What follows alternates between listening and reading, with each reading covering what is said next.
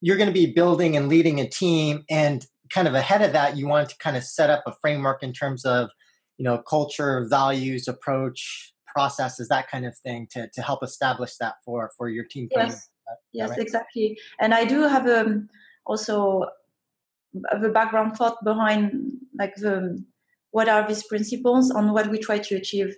Yep. So in that context, it's a free-to-play mobile game, so very competitive market, yep, where we cannot experiment for 5 years and see what happens. So we need to experiment, prototype fast. What does that mean then in terms of way of working? Where also, what are we experimenting on? What are we trying? How do we make it more rigorous? We are not just experimenting randomly things. So right. I also do framework based also on the goals we are trying to achieve in a window of a year, and beyond. Yeah, I think that's a good point. The point being that we are in such a highly competitive industry that any team that you're a part of has to be extremely operationally efficient and effective. And so being able to have a structure, a process, a framework so that, you're driving these efficiencies sounds like a very important goal and objective for a team leader such as yourself. How important is culture to the success of a game team? And what are specific principles and values that will enable game teams to dramatically increase the likelihood of successful project outcomes? I've spoken about some of these issues in previous videos, and I will also include a link to my own presentation on business values that I believe in the YouTube show notes. But today we will be speaking to Sophie Vo, who will talk about her own set of principles and values that she will use in building a new game team when she joins her new company, Voodoo, in the next few weeks. I personally believe that culture is critically important to success, and so I'm really excited and happy to be talking to Sophie about her own thoughts on these issues in more detail. And so Sophie is going to talk about, first, who is she? What is her background?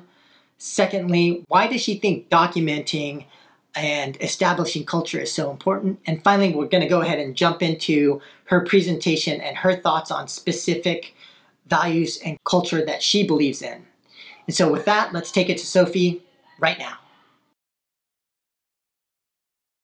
My background, I've been all my career in games, but more specifically in mobile games. Mm-hmm. So I've been 10 years in the industry.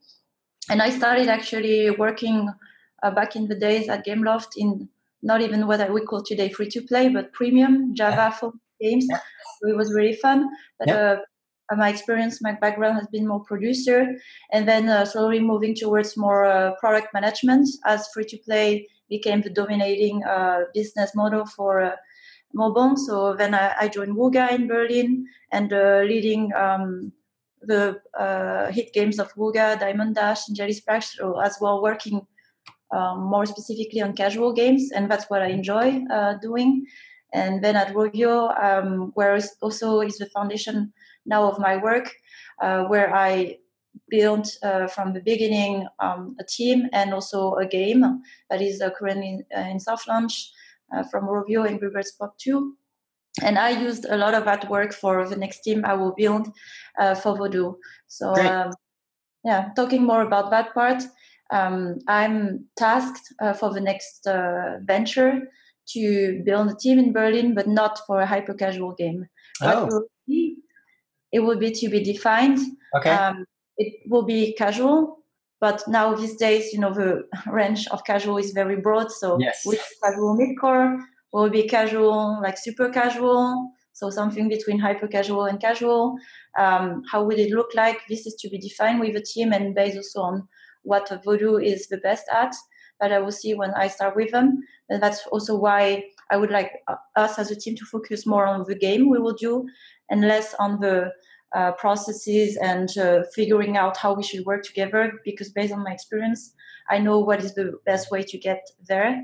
And I want to leave also a lot of ownership for the team, but that means as well implies that they need to have the right tools to be able to make the right decision if I want us to work as a autonomous team.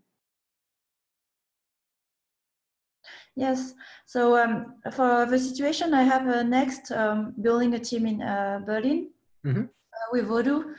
Basically, I'm starting from the ground up, like there's nothing established. So based on my experience as well in the past, building teams, I inherited a lot of teams.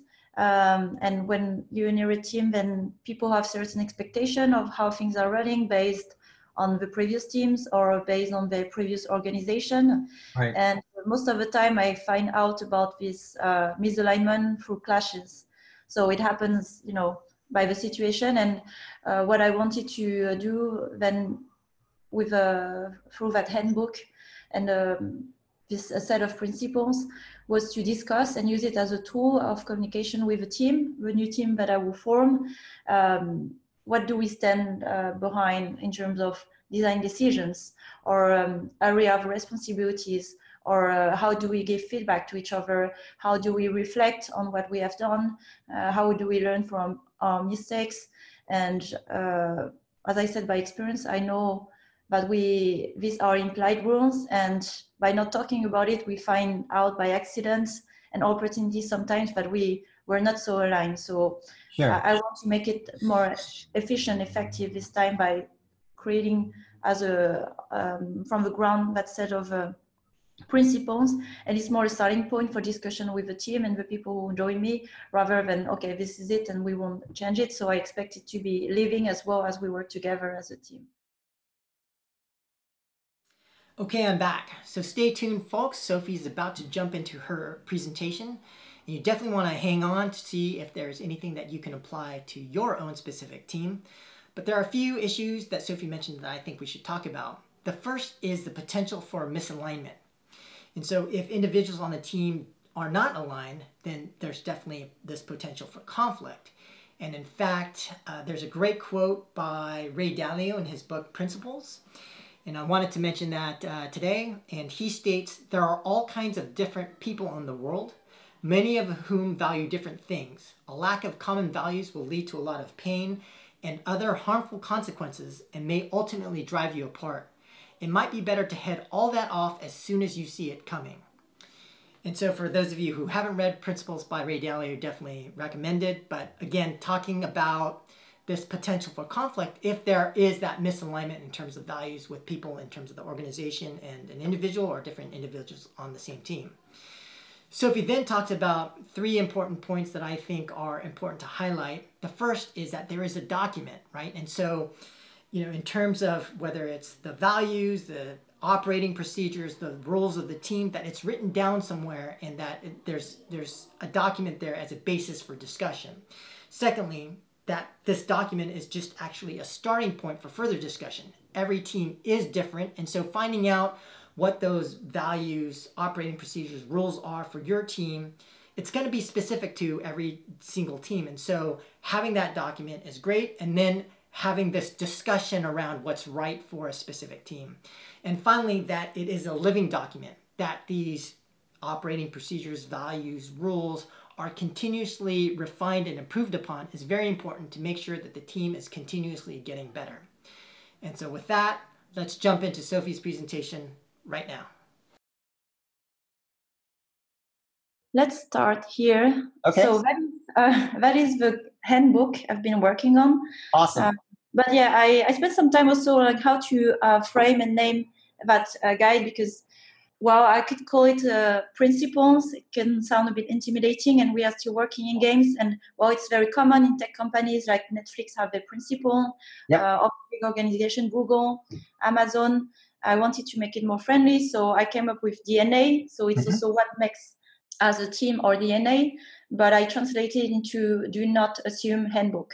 Right. Because basically I want to make the implicit rules of working more explicit, and that's what is coming out of that handbook. And I walk you through it. Processes are very often foggy and they are assumed rather than being explicitly communicated in a team. And by my experience, I've seen that as well. It leads to misunderstanding, frustration, and ineffectiveness. So I don't want to leave it to chance or guess. And I want to use that handbook as a tool of communication with the team, because our goal as a team forming, we want to deliver the best game experience for our players. Right. And then maybe I could interrupt you a little bit, because I think that this is a very good point that you raise here about processes often being foggy and assumed.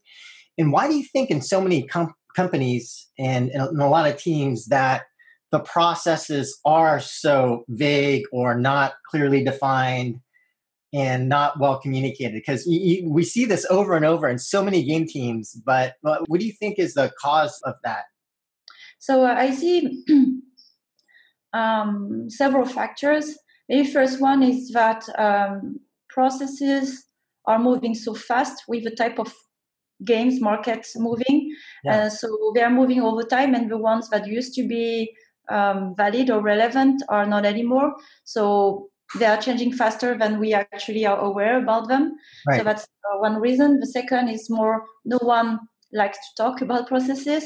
So it makes it sound very formal. So no one's, I've witnessed it, no one wants to take the responsibility to be in charge of that and talking like, okay, look, guys, we have a certain set of rules and principles that will make our work more effective. This is not fun to do, but Right. this will make our work better. So having also clear people responsible of making it happen is something I've seen as well as a cause. And I would say one other is that there's a confusion by saying these days we have lean teams, teams that have ownership, autonomy.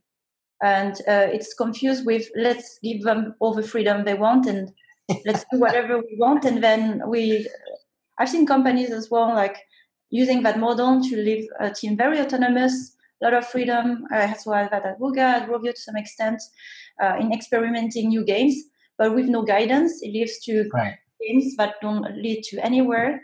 And after a year of checking, nothing has happened. It's not working. Right. So that's also another reason. Yes, freedom, ownership is great, but you need also to give the tools and the responsibility for teams to be acting with that freedom. Yeah, I think from my own experience, it seems like a couple of things. One is that processes are often not well documented, and then if they are, it's like scattered across multiple. Like somebody creates a PowerPoint, somebody creates like a Word doc, and then it's like not in all one place. So then the processes are just scattered across multiple random files all over. And then the people who come up with the processes are oftentimes not the best in terms of implementing the process. So there's like this difference between designing the process and implementing the process. And a lot of people might be great at designing a process, but then they're like, okay, I came up with the process. And it's like, well, why is nobody following the process? Because they're terrible at then actually communicating it out, getting everyone together, explaining it, and then following up. And so that like the execution of the process, I often think is like 10 times harder than designing the process. But anyway, not to go off on a tangent, but. Yeah, that's a very good point actually as well. Like documenting the process, but if it's not lived through or iterated like a product, basically, it just stays on the document. So tying it with how to incorporate it with also the workflows and the way of working of the team, that's the whole challenge. Okay. And not to mention also each team have their own way. So this is where it becomes even more complicated. Yeah, and it comes actually to my other point. It's a reality these days that teams are very diverse. Diverse in culture, background, very international from where they have worked, what they have seen. So everybody comes with a certain mindset of how things should be done. Yep. And by not talking about it, this is where I see the clash. So we assume that we kind of work the same way because we work in the same industry, but most of the time we don't. Uh-huh. And I found out the hard way when I see the result on a design or a feature and like tracking back what has happened is like, okay, now I see that we have never been aligned on how we should get to the result of designing or choosing an idea. 100% agree with you on this. Yeah. So I wanted to make it like, again, like it's a known thing. We know that we are coming from different places and I don't expect anyone to be figuring it out from the beginning. So I want to talk about it and make it like deliberate rather than accidental. Yep. So I broke down a bit that handbook in different topics. So first one being about the design, because there are so many things to talk around that. And what's behind is not more how to design a good game, but more how do we make decision on what we design, what we choose to explore, and what not to do.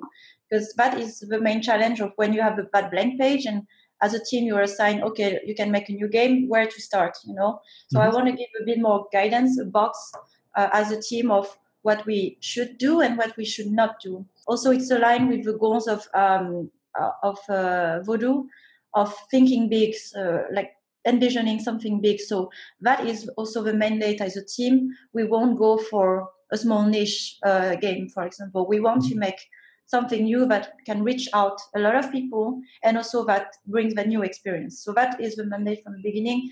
So that also gives a certain box for the team and designers to think of. And what does that mean here? So I go more in details. A big audience, millions of players. And also we as a team, we believe that we are the best qualified to deliver that experience, whatever we have envisioned. So I'm not going to go tomorrow, for example, for a mid-core game where I have not a lot of experience and maybe not a lot of interest. So I wouldn't claim myself to be the best competent to do that. So thinking more what we like to do and what we think we could be the best to deliver. And thinking also of scales and automation. So it's a point also on, behind the tech. So when we design things, how can we make it live long and not just for a year, but how can we maintain and automate most part of it and scale?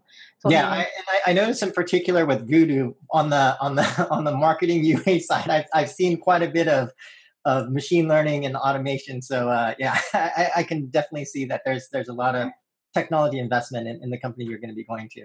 Yeah, and that is to be built, I would say, for the new series of games we will be making. But I keep in mind that what has been the framework on the things they have done in the past, you apply as well on the next series of games. Right. And the other also topic that also I've suffered from is the risk and innovation. So because it's a very tempting thing to do when we have to innovate, but we innovate on everything. And I learned that also the hard way when I was working on my previous game, that we went too far as a team on innovating on a lot of parts, and we could have spent 3 to 5 years to figure it out. And at some point, the management expects you to deliver. So it is also something aligned with what are the expectation of management. If we are expected to deliver in a 1-2 year in the market, let's say here 1 year, we need to choose our battle. And I want to make it clear as well for the team, where do we choose to innovate and where do we choose to adopt, reuse some parts of what is proven. So I want to give here a framework as well for the team, to really identify what we want to adopt and why, because we see it's working well and we see this is not a big win to try to reinvent the wheel there, but what are the other areas where we really innovate and create some value. And I want to leave a certain part that I call more R&D experimentation, where we have no idea if it will work, but we think it's cool, and we leave some space for that to discover as well something that could be big, but that's not the main thing. So leaving a part for more deliberate, like innovation creation, and other more crazy. That's also something I didn't give enough space in my previous game, and I would like to give it more space. But I will explain as well in our workflow how could that translate. So Sophie, just trying to understand the difference between innovate and explore. Could you talk a little bit more about, what would be like an example of like, well, I think we understand innovate in terms of like, that would be like a, that's where you're trying to come up with the +1 for a game design, or the new features, the new thing. And then the explore part, maybe you could help me understand a little bit better what you mean by that. Yes. So it's exactly on the direction you have mentioned. So innovate, to me, we talk about innovations these days, but what is it really? There's nothing new that is created out of nowhere. So innovation, I would take it from the angle that we see a hole, maybe in a game, in a genre, in the market, and then we want to improve. We believe we can create some value, improving something, or expanding something on the market. So that's more the direction. So there's more thinking behind. Exploring, I see that more as in a context of a game jam, for example, or training time, where I think of themes, for example. Let's say if we wanted to innovate on themes, I would look at the market, and then I would make an assumption of what could work and then test. Right. Like on Explore, we would sit down with the team, what we think is really cool, what we are really passionate about, but we don't know if it would work, and we would test it without thinking too much about it. Right. So it's like more open. Got it. And I think you made a really great point in terms of, trying to understand the practical reality of what a team can accomplish in a given time frame, right? And so, like, if you're trying to do something really innovative, really crazy, and you only have a year, I mean, that's kind of unrealistic. But then do you also think that this model would depend on kind of your situational context as well, in terms of the company that you're working for and the time frame that you have? So, like, if you're a Supercell, I would assume that, I mean, they're not going to be 100% innovation, but that innovative explore part might be a little bit bigger. Or if you're like Blizzard, and you've got 6 years to make Hearthstone, you can kind of... Exactly. I see that as a tool, and I hope it can inspire other teams, depending on what is their goal, to use that range, depending on their goal. So exactly the companies you have mentioned. If my Monday would be to create really a very new, innovative game, and I have like kind of a more bigger window of time, I would increase the innovate part, because it will require a lot of experimentation. Right. In that case, for me, it's like more of a year window, and it's also as a new team. I believe that we need first to start launching something, that reasonable, that is realistic for us, and then as we get more confidence that we have achieved that, maybe then the second product could have more innovation, because we have learned how to do this.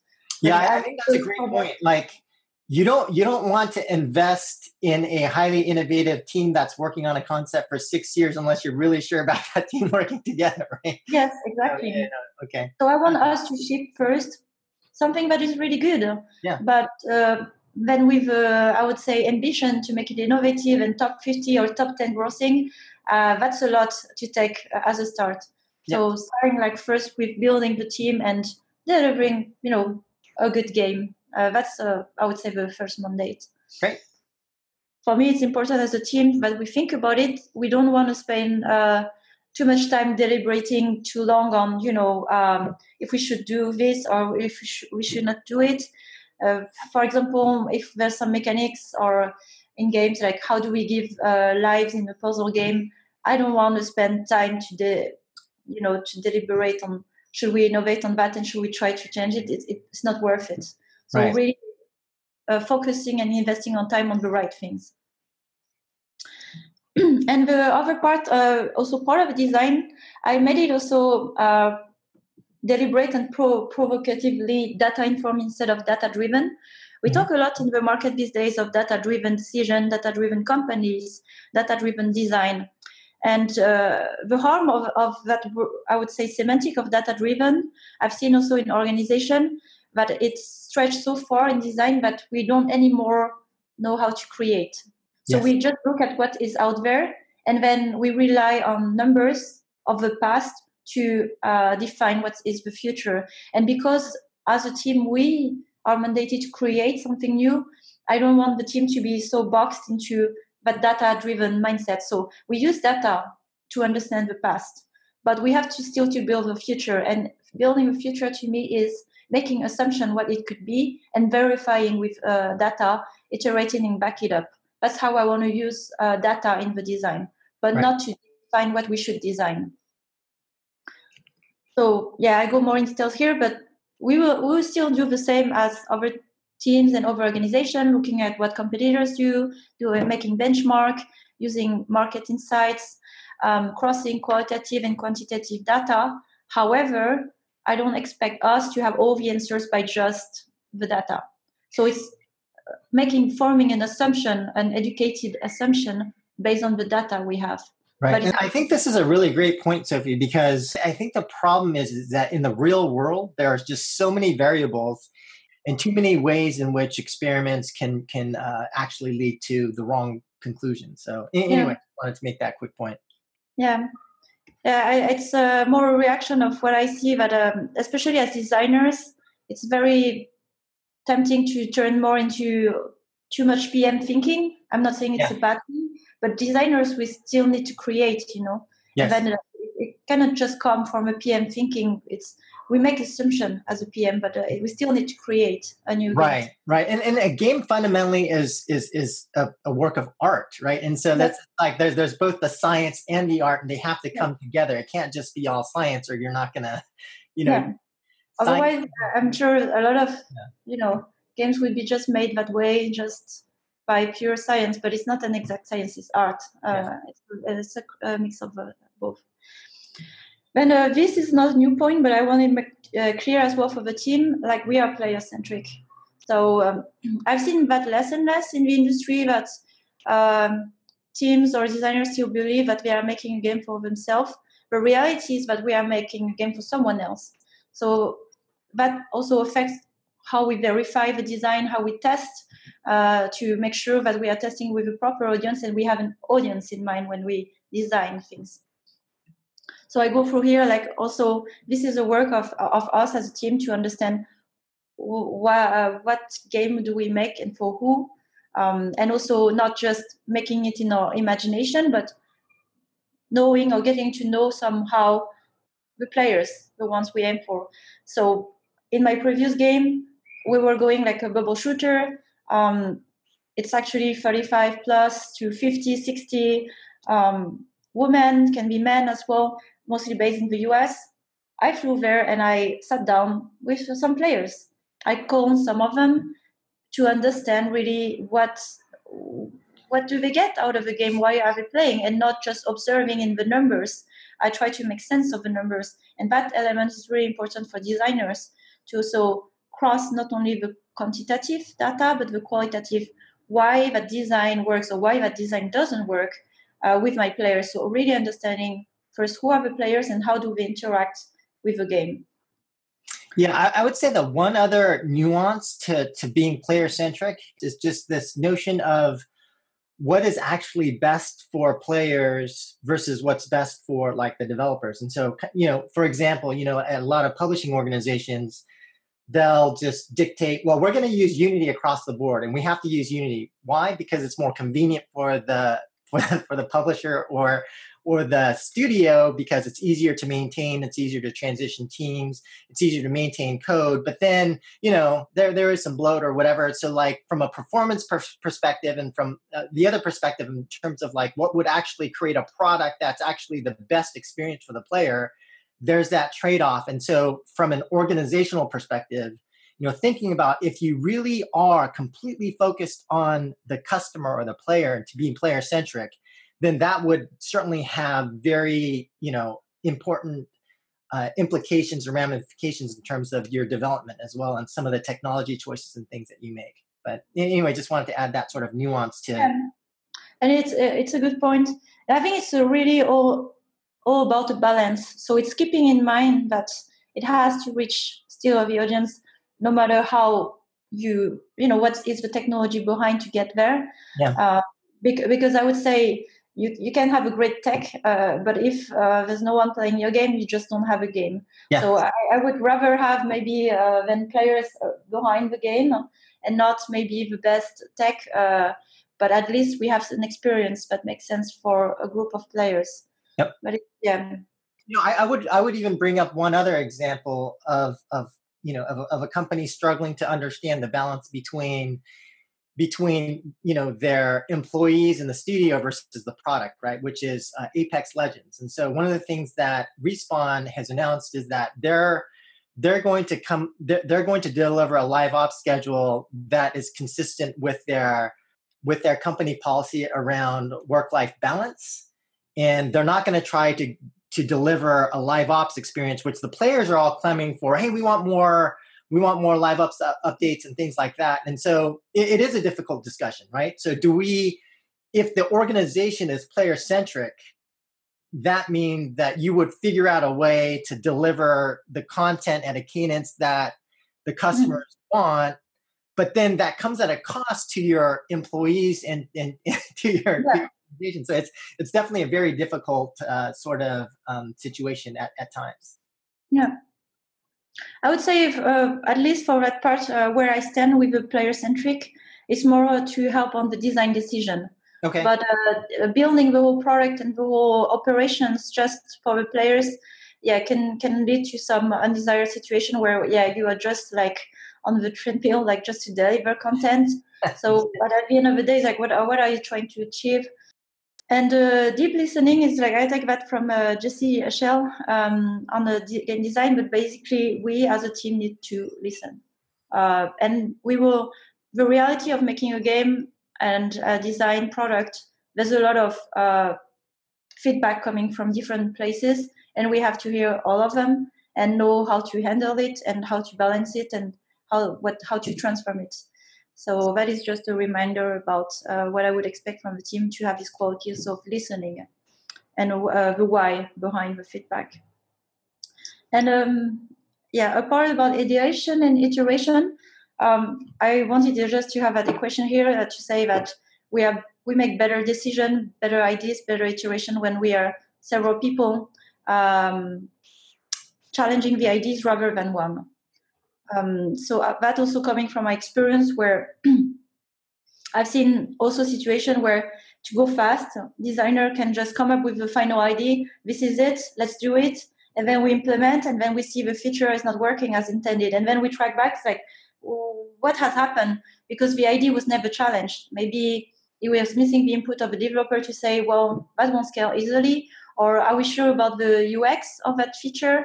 Will people already understand? So it's not questioned at the right stage. So I want, for anyone who comes up with idea, could be artists, could be designers, even developer, when they come up with an idea, I want it to go through a certain workflow that you know why this is the best idea, and you are capable of explaining to the rest of the team why. I had also the hard discussion with designers, like, why do I have to justify my work and why I should present this is the best idea? Well, you should trust me as a designer. I know what I'm doing. But this is not about questioning the ability of the person. But if you don't challenge the idea, you don't make it evolve. The first idea is never the best one. So I want designers to be open as well to present their work and to really push themselves to not just fall in love, jump on the first idea, but really look, are there several ideas? What are the pros and cons? And also submitting that idea to critical feedback. So right. And I think this really speaks to like the culture and the values of an organization, right? Because in certain organizations, this, and so for me, fundamentally, I 100% agree with you that discussion and debate always, in my opinion, leads to better outcomes. But certainly there are some organizations where, it's like, well, let's not debate this. We just need to make a decision. Let's just go. Or to your point, just trust me. I looked at this, but yeah, it really is very important that, depending on the type of organization you are and depending on the values and culture of that organization, whether you do have this environment where people aren't as defensive, and where you can have an environment where you can discuss and debate issues. So yeah, I think it's definitely a great point. And what you have mentioned is, not everyone enjoys working like that, and not everyone can. So that also defines the type of mindset I'm also looking for. I've worked with people who are really embracing it, so I know it exists and it has been going great. But it's part also of a profile I would be looking for, because it takes a certain way of thinking to accept to work as is. And then here as well, I value a lot brainstorming session. I still think there's not enough of them. So here as well, I gave a bit of I would say tips, hints of what I would expect from a brainstorming and how to conduct them, because I've seen also bad brainstorming sessions where it's a waste of time, or everybody throws idea and no actionable, we don't know what to do with it, and then we go back to our desk and nothing has happened. So I want to make good use of our time.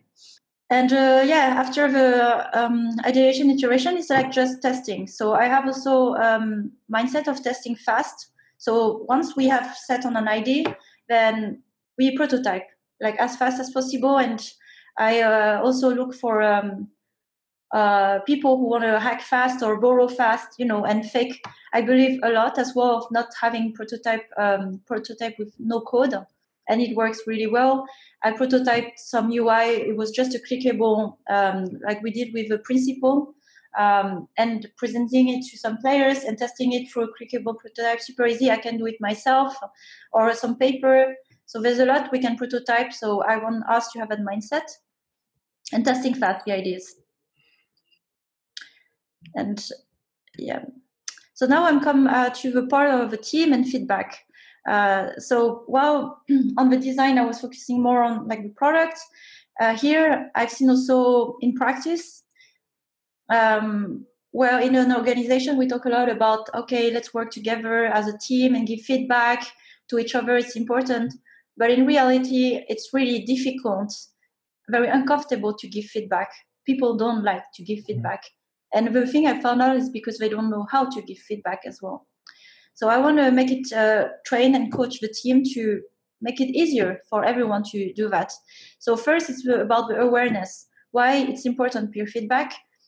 We as a team, if we're interested in getting better, delivering the best game experience, we have to improve all the time. And it starts by awareness. And to be aware of what to improve, we up here are here to help you improve.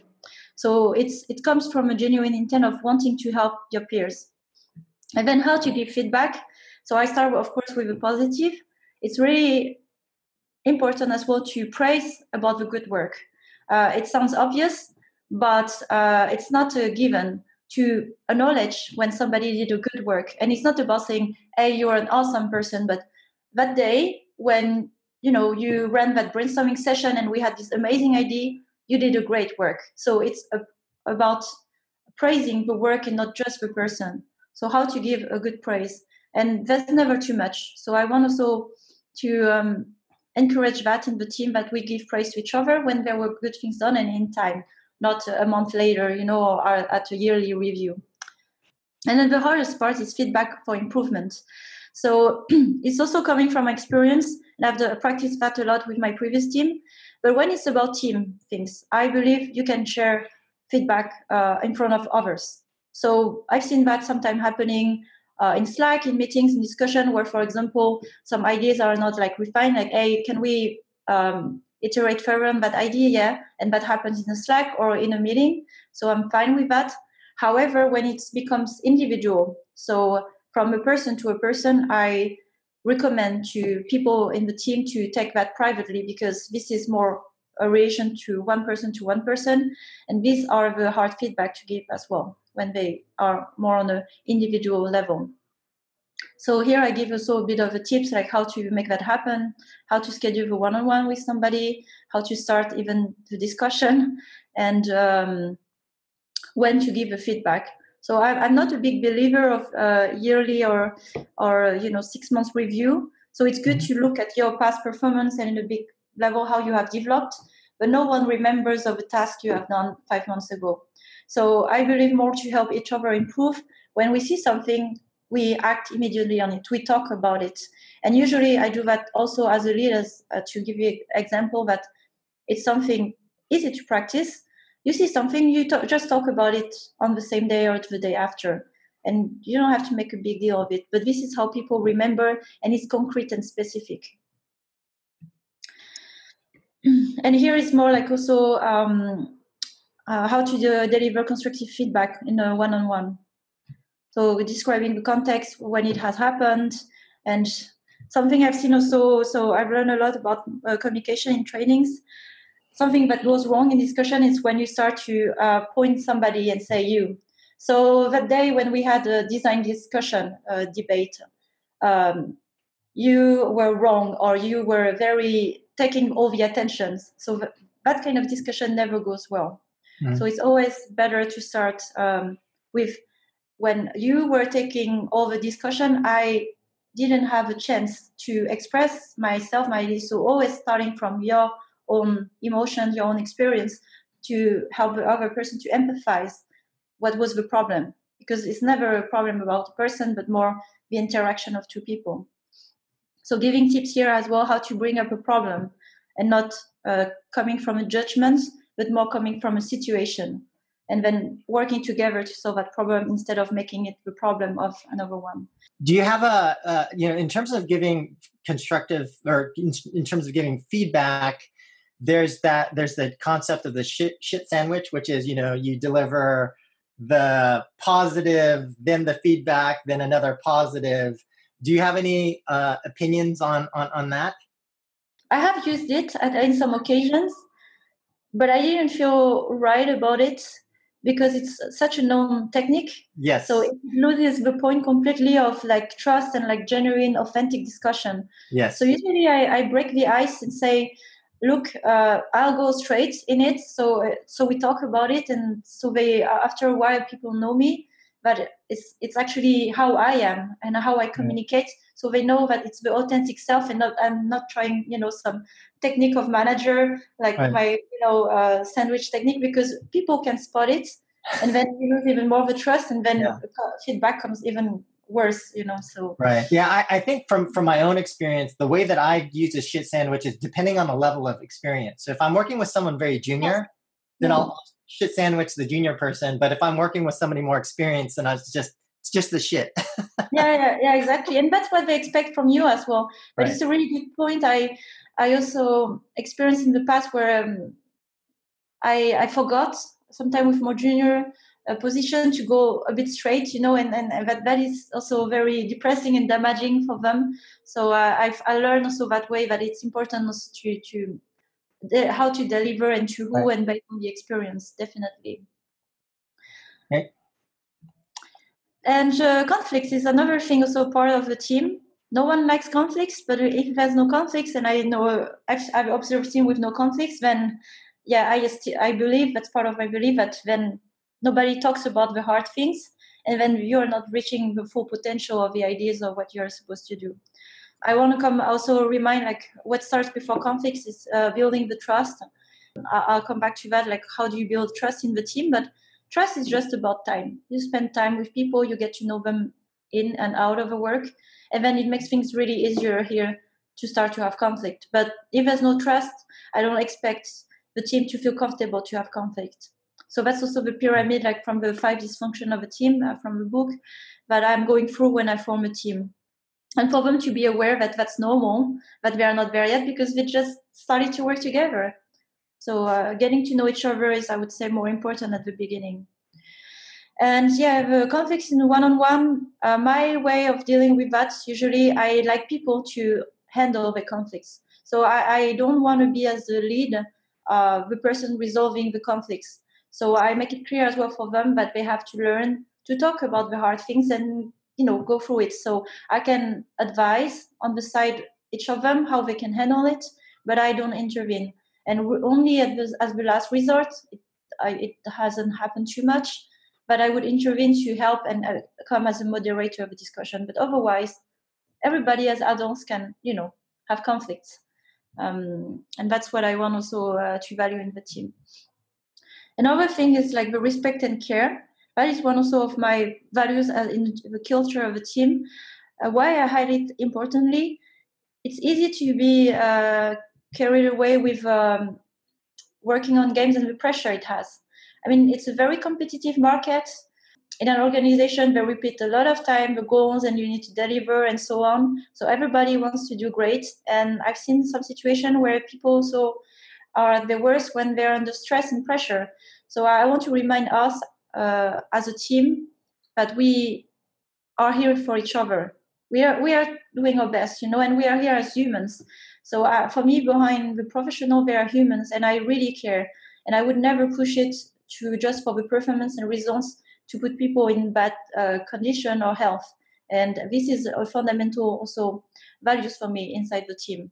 Yeah, there's actually a quote that I like to tell a lot of the teams that I work with is that there's this famous John Wooden quote, which basically says, you can disagree without being disagreeable, right? And so like you need to have that conflict, you need to have that discussion, debate, but you don't need to like yell and scream and hate each other. Yeah, exactly. So it's about respect of individuals, and I don't like the talks in the back, so that's also something I really foster in the team. When there's issues, you talk about it, you're responsible. So if I see that kind of behavior, I would also say something, because you are the problem if you don't talk about the problem at some point. Yeah. But I spend some time as well to set the expectation here of what I would expect as behavior inside the team. Another part is about interview and hiring. I've seen also like in teams, we think that it's the responsibility only of the lead, supervisor and HR. For me, it's the responsibility of the team as a whole. So I want the team to be involved in the hiring because this is, for me, the critical factor of success of a game. Yes, we can have a great design and one great talent and genius, but that's not enough. What does that mean for a team being involved? So it's being prepared for the interview. So I also give like instruction. How do you prepare for the interview? What to expect to look at? Thinking also of the team fit and complementary, and going through all the things. I've seen a lot of interview without preparation where people like just print last minute the CV and go in the room interview at the same time. It's not great for the candidate as well to see that somebody is not up to date with their profile, and it's not great as well for preparation to know if it's a good candidate or not. So having people prepared for the interview. Like here, I give a lot of also tips on how to conduct an interview, what kind of question you should ask, what kind of question you shouldn't ask. So I just wanted to go through here. So I remind as well like the do's and don'ts for questions, the red flags of candidates they can see, observe in behavior, and what type of questions they can ask. But usually it's open-ended questions. There are different parts about values, culture, hobbies, and skills, team player, growth mindset. And usually for questions, I like it to be situational, contextual, and open. So not leading questions. But that takes some training for people to be able to interview. So then I jump on the power workflow here, call intentionally not as processes. Why? Because I want minimum process in the team for the reasons as well that it's changing a lot. It's very depending on team, on individuals. So I don't want to impose anything here. However, if we have less process, that means that we have a lot of structured thinking in how we do things and in a more systemic way. And we have a very good communication and clarity of the processes. And what does that mean? Then if we add processes, we question what value it adds to our results. So I don't want to end up as a team to spend time managing the process, which becomes a thing at some point where you have too many processes instead of making the game. Yep. So being mindful about what makes sense and what doesn't at this point. And in terms of communication, we have to share a lot and we have to clarify who does what. So that's also the curse of a team when we are ownership and minimum processes in this clarity of what are the responsibility. Yeah, and I don't know if you've read the Amazon shareholder letter entitled Day One by Jeff Bezos, but just the importance of not only there's definitely an importance to process, but it's equally important to know when to ignore the process. And I think the approach you're taking is actually great. Yeah. And I was amazed by that letter, what very, very rigorous and very, there was a lot of details into that as opposite to processes. Then when you don't have processes or less, then it means always improving. So questioning what we are doing and revisiting and stop what doesn't work and move on. Then meetings is part of the processes. And even that is really important for me. I've been in organization as well, without mentioning them, where I could spend my whole days in meeting. And that's not fun. And then you need a day to recover from that. So no, life is too short to spend it in meetings. We talked about that the other day. Yeah, we did. And it's like 90% of execs in the higher you go, all they do is 10 to 5 meetings and then they go home and it's like, what have you done? Yeah. So yes, yeah. And I spent some time thinking why does it slip to that at some point and why does it happen? And I think it's again, when you are not revisiting what you're doing or questioning, yes, then you just follow the habit and then everybody goes to meeting without questioning it. So I want us as a team to question the need of meeting. And what does that mean? So I don't accept any meeting that don't have agenda and goals. And that is a requirement for anyone in the team who wants to organize meeting. You have a goal of that meeting and who is really needed in that meeting. So most of the time also everyone is invited and I see people on their cell phone or on their laptop doing something else. Invite really the people who should be part of the discussion that should happen in a meeting. Otherwise, the rest, they can be updated later through documentation or just, a Slack line or whatever. And it takes preparation, briefing, materials, and time box. Respecting the time, I find as well, people don't know how to do that. It's very easy. You put a timer on the phone, and then you have different topics to cover in a certain time, and you respect the time of others. But in its organization. Cell phone use. So I made it like as a rule here. I have to think if that's one that works. The thing is that we have a tendency, and it's like a general thing, to spend our time on phones without even noticing it or thinking about it. So I want to test how are we capable as a group of humans to be focused attention on something without being browsing on our phone. So I would like us to be able to be present in a discussion, but I'll see how realistic it is if it's too hard for people to be away from the phone, but I would like to try it. Yeah, I would say that in a lot of organizations where meetings aren't conducted very efficiently, that this part for me is a little bit, it depends on the organization you're part of, right? So if you're in a highly efficient organization where meetings are extremely well structured, I would say this works. But then if you're forced to be in a lot of meetings which are useless, then that's when you see like half the people on their laptops doing other work because the meetings are just... And then one other point I would make is like, I think that, time boxing and making sure that the meeting is on track is important. But then I would also just assign an owner to it, right? Like the meeting, whoever calls the meeting should be responsible for setting the agenda and then like making sure that the meeting is on time. And, if you have to go over time that you inform other people and all that kind of stuff. But Yeah. No, this is great. I actually wrote my own version of this. Yeah, awesome. Yeah. I'd be happy to share that with you, but it's very, very similar. So I think we have suffered of too much time sitting in meetings. Exactly. So we had to do something about it. And moderation also is something that I noticed, especially in brainstorm meeting or when we have as a small group have to solve a problem. It's more like a lack of awareness that the host doesn't let everyone participate. So it's like also how to make sure that even the people who are not vocal, it's not because they don't have anything to say, but they maybe are not comfortable to speak up, to give the chance for everyone to participate. Because everyone has good ideas in general. But there's always some that are more comfortable to speak up. And then wrapping up. Basic things about meeting, but it's good to remind about them. But I want to be quite strict about that because I don't want us to spend too much time on meeting, especially when we are 5. It doesn't make sense. And then the last part, like I've seen also from the deck you shared with me the other day about area of responsibility. So I believe that everyone participates in the making and success of a game. Definitely. That doesn't mean that everyone has to agree and decide on every aspect of the game. It's for time efficiency and it's just doesn't make sense for certain area of expertise and responsibility. So how to deal with that? It's about defining who are the owners of what, and not only who are the owners, but what being an owner implies. It has different levels of decision. I wanted to show here something I started to build.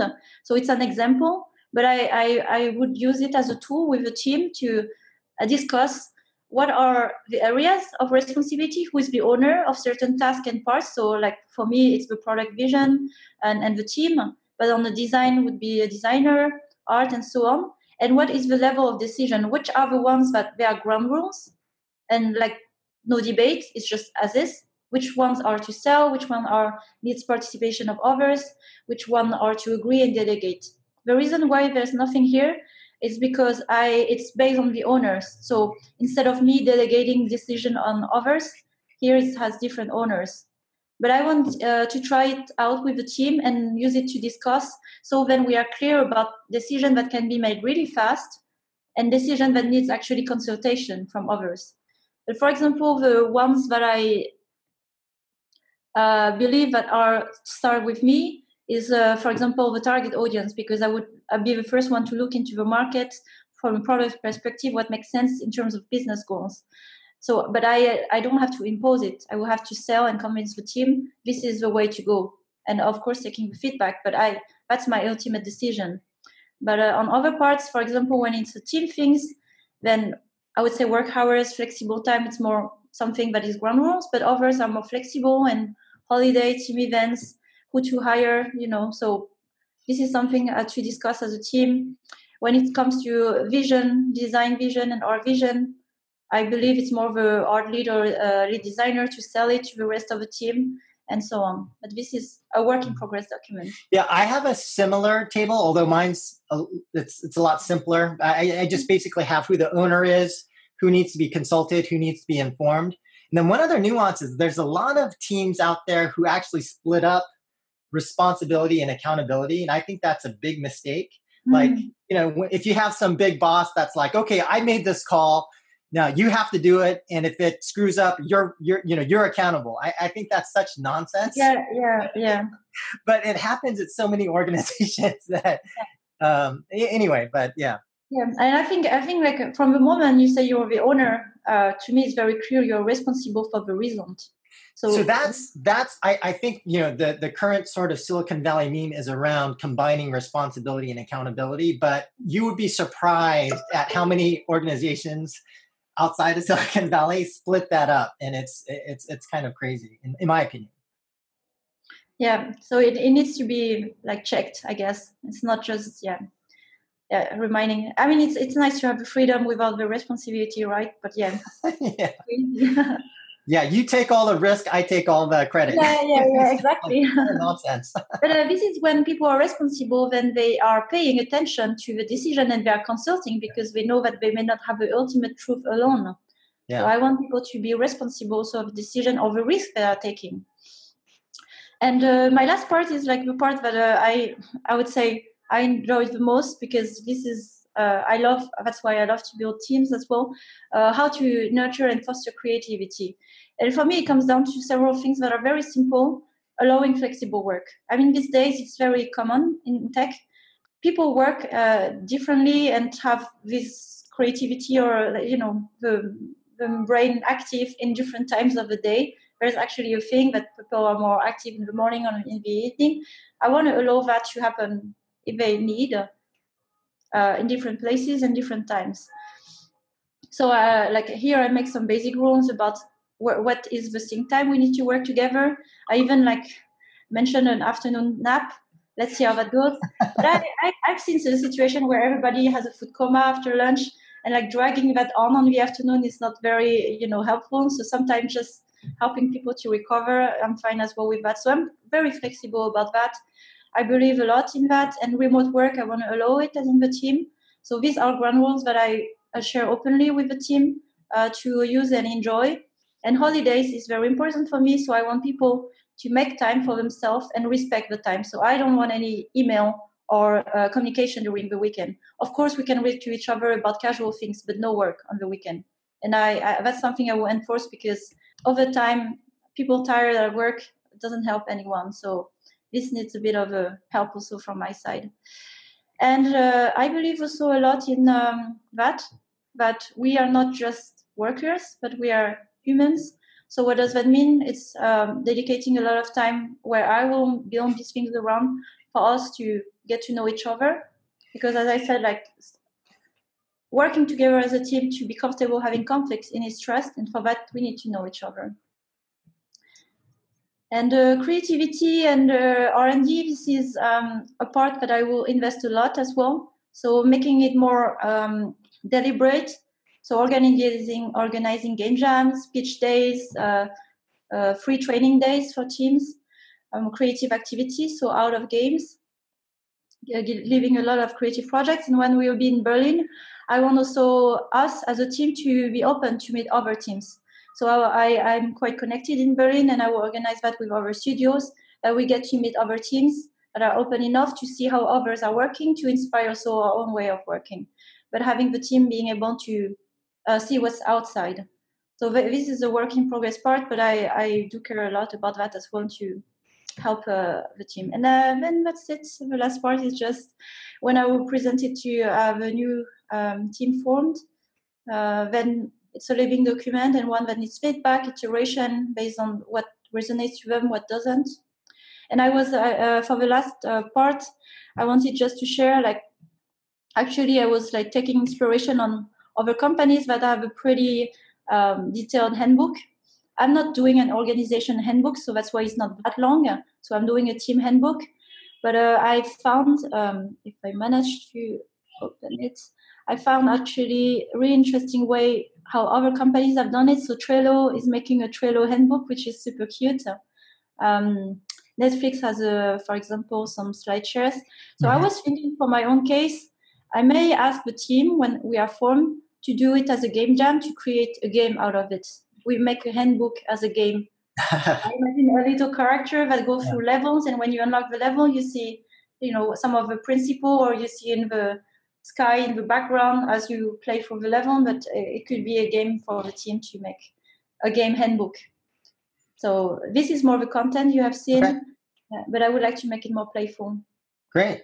Yeah, no, I think this is great. And I definitely think that, I think you would be surprised at how few leaders actually establish this type of, document, codify, and communicate the kind of values and sort of principles as far as, how a team should be working together. And so I think this is fantastic. And, very surprisingly, maybe not so surprisingly, because it seems like, just talking to you, we read a lot of the same books and things like that. And I would say that in terms of what you've presented, I mean, I agree with almost everything. I would say the one part that I'm a little bit different from you on is the holidays and time off. I think that kind of depends on your situational context and kind of what you're trying to accomplish and things like that. So I'm a little bit more hardcore on that side. But besides that, definitely a lot of alignment with myself. And I really feel that the way that you're approaching things is fundamentally extremely sound. So that, thank you very much for sharing. And I think what you've done is really great. Yeah, thanks. And I hope it's helpful for others to make their own handbook, team handbook, and play around with it with their teams. And if any, feedback follow-up, they can contact me as well for feedback. It's a work in progress document, living document. So yeah. And I think that's to that point, I think that's like one of the most important steps, is to actually have a handbook, because right now so many teams are operating in vacuums, right? And they're just like talking to each other. They're just kind of assuming stuff. Everyone's got a different idea of how their team is actually working, but to write it down, to communicate it, to go through it, then that helps align teams in a much stronger way. But very few teams and very few leaders actually take the initiative to do this. And so from that perspective, I think it's again, really great. Yeah, thanks. Okay. Well, I will let you know after I experiment with the next team. Okay. All right. Thanks, Sophie. Thanks. Have a great day. You too. Bye.